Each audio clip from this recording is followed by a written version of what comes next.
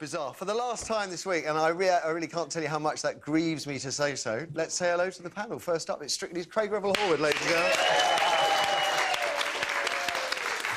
All right, Craig? Yes, very well, very well. I've been reading your autobiography, All Balls and Glitter, for more humiliating photos. You don't have to go very far, actually. I know you don't, sadly. Let's bring up, we've got little Craig grasping a huge shiny horn back in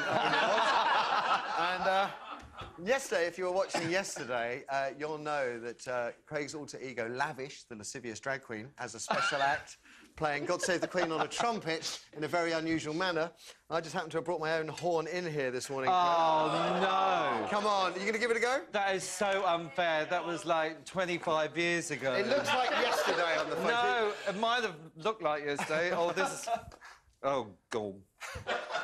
Prepare yourself, audience.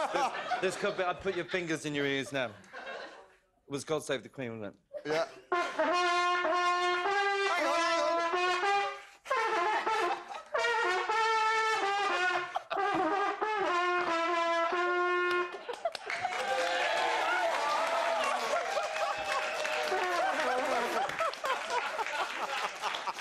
Darling, I'll follow that. I think my lips are a little gone.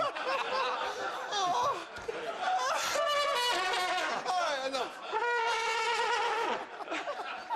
I was better 25 years ago. We all were, darling. Whose trumpet is this? Blame your instrument. Blame your instrument.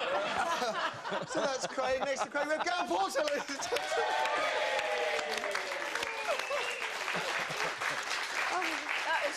Brilliant. That was fantastic. How could you top that? Well, you're going to Liberia. Easily. Here you go, darling.